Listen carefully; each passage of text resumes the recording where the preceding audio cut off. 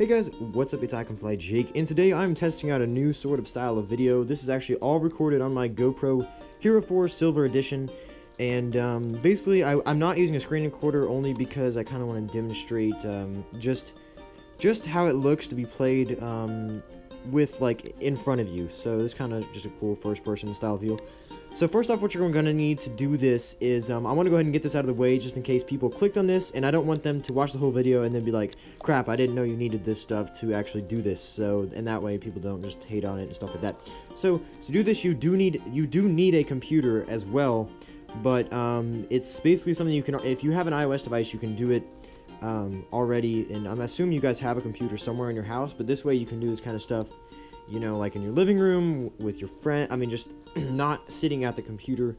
Yeah, so you can or if your parents, like, you know, aren't letting you use their computer a lot, you could still have them maybe set this up. So anyway, you gotta get this app called Splashtop. As you can see, it is right there, Splashtop.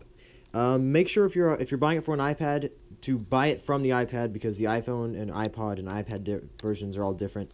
I think it's $4.99, I want to say, which for what it does, it's actually pretty nice. So we're going to go ahead and launch it here, and it has a lot of functionality besides just playing games. But so what will happen is you'll go on here, you'll make an account, you'll log in, and you also have to download it to your computer, and then basically on there, all you do is download it and then launch it. That's all you have to do. So I won't even show that.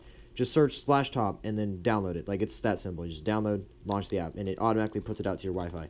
So as you can see, my computer is showing up here, and if it doesn't at first, you can just hit the refresh button, and it should show up. If you're having errors, you know, contact their support. I didn't have any errors, and I've never heard of people having errors either. So we're gonna go ahead and click on it, and it'll do this, and it will actually.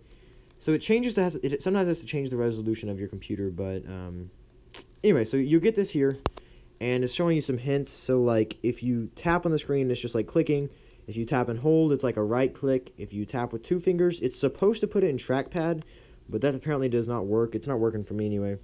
Drag down is like a scroll, just, you know, like that. And then you can switch display by sliding to the right, like that. So it's kind of like your Apple sliding to the right, you know. It's just kind of cool. Anyway, so what we're going to do here is we're going to go into this. We're going to hit close. As you can see, this is my desktop right here. So if I tap and drag, it's just like I'm highlighting. See that? Yeah, kind of cool. So I'll demonstrate the tap and hold right here. So you see Chrome here. If I tap and hold on it and let go, it's like I right clicked. So you right click and then you can hit close window or something like that. So then I'll demonstrate this real quick. Let me just go to Spotify. So this is one app I'll show you. So I'm gonna go. You can scroll on the side just like you're clicking and holding. And then I'll just play a song from this station. And actually, it cancels your desktop speakers, mutes them, and then plays it from your iPad. So yeah, that's pretty nice, actually. I really like how that works. So, anyway. Okay, so that's Spotify. And then I'll show you a game in a minute. We're going to go to Chrome real quick, though. Launch Chrome.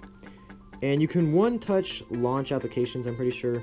But let's just demonstrate typing. So if I click on the search bar there, it will automatically bring up a keyboard that works decently well. And then also there's an alternative keyboard. You can press on the bottom right here, in the bottom right of your screen. Press that. And then let's say you want to do functions like Control-Alt-Delete, so you can launch Task Manager. If you press Control-Alt and delete like that, it will automatically do as if you just Control-Alt-Delete it, and there's your Task Manager sign out lock, which is pretty nice. You can do, I mean, this thing is not limited. Like, it really is just streaming your computer to your screen. So I know a lot of you are here for the games, so I'll go ahead and skip to that right now. So Minecraft is the one I would say works the best, although I know people have got Battlefield and like Call of Duty working really well. So anyway, we're just going to launch Minecraft really quick here. And Minecraft's the only game I have set up with controls, but if you want to set more games up, you have to, there's an extra pack you can buy that puts a gamepad on your screen, which I'll show you guys that in a minute. So, yeah, we're going to launch Minecraft here. And you have to, you know, do some setup with the controls and stuff, but I'll show you guys how that works too. So it's launching Minecraft right now, and it's a little glitchy at first, so I got to find the full screen button, and then it should, there we go. So, and then right now full screen does not work in games, but yeah, so we're gonna go on single player here. We're gonna launch we'll launch my survival mode right here. So click on that, and then just play selected world. Now, here's what'll happen if you don't have a gamepad. Like, if you just tap and click, it's really glitchy. It's not Pocket Edition, it doesn't know to walk forward when you touch it. So what you have to do is double tap with 3 fingers, and then you press this square button over here, if you have the gamepad thing. And then you go to this, and there you go. See, now I've got this gamepad on my screen. So, I've got it set up for Minecraft, and, like, this button here changes where I'm looking, just like that. And this button here walks me around, pretty good. It's a little laggy for a little bit, but then it learns to go more your speed. So I'll just demonstrate some stuff. So like I've got this button here set to do a right click. So I press that, it'll right click in there. Let's get the useless hoe out of there. Pick it up and then just tap down there, bam, in the inventory, and we'll just exit out of that. And then you want to make sure I've got an escape button here so I can go to the Minecraft options. Blah blah blah. We'll just go ahead and sleep real quick. Let's see here. Like I said, it's a little laggy. You gotta give it, honestly, I think it's about 2 minutes, and then it sort of just picks up on its own. But we'll go to bed. As you can see, pretty nice. I wouldn't recommend this on multiplayer since it is, it's not as easy as playing on a keyboard and mouse, but it works. I'd say it works pretty well, honestly. And then so like I've got this button here set to like my attack or swing, so I can, if I want to dig some dirt, let's just go here and then do that. Sorry, not holding the camera just right. I'm gonna adjust that a bit.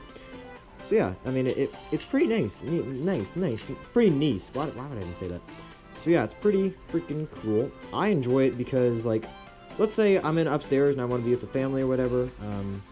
I can just play some Minecraft from my iPad, full version. So of course there's Pocket Edition and stuff, and that's all good. But if you want the full version of Minecraft, this is one alternative. And if you're really good at this kind of iOS like control mapping stuff, you can actually, you can really make some good games work on this. It comes with preset features for FIFA and for Diablo and stuff like that that work very well. Ooh, there's some lag, but yeah, there we go. Okay, so I don't know, like I think it's very nice, works good. Like this is my inventory button. I can just click on different items, or I can use the scroll wheel on the side to select items, as you can see. Yeah, I think it's good on, and I don't know.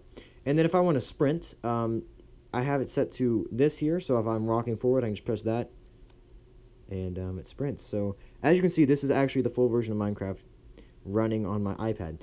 Now it is not actually the processing and the graphics power is not being used by the iPad, or using the iPads. It's actually using my computer's processing power and stuff. Alright, so we're gonna try to fight this zombie. Oh, balls, I clicked. See, as you can see, it's a little tough, but, it can be done. I don't know, I think it's cool. Definitely fun, good thing to mess around with. It's a bit pricey, but if you got the money, I think it's something worth messing around with. And, I don't know, I really like it, so that's that. We're gonna go ahead and just not do that. Actually out of it, but as you can see, you can just go right back into it, and it will automatically just put your computer back into the mode ready to run on your iPad. So we're just gonna go ahead and exit out of Minecraft like that. And yeah, I think it's super nice. I enjoy it a lot. Going through files is just so easy here. I love it so much. It's so good, just so. And then like let's say something like random. It might be kind of hard to see items on your screen. If you put 2 fingers on there and zoom, or do this, you can, I think so anyway. Yeah, there we go. Zoom. Hey guys, what's up? It's iCanFlyJake, and I hope you guys enjoyed this little app review sort of thing. I guess it's an app review. I don't know. Sort of tutorial as well, because I think it's a very interesting idea, and it works very well for just using your computer. And I'd say good. I wouldn't say very well for games, but good, because it's kind of clunky, and if your internet is if you have crappy internet, do not buy this. Let me just say that right now. If you have crappy internet, do not buy this, because what'll happen is it'll be slow. Like, you'll click on the screen, and then it won't register that you clicked for a couple seconds. So that's that issue. But yeah. Anyway, so like I said, Splashtop 2 on the App Store, and then just search Splashtop on the interwebs, and you will find it. So, if you enjoyed, make sure to drop a like, and also subscribe for more videos, and I hope to see all of you in my next video. Bye.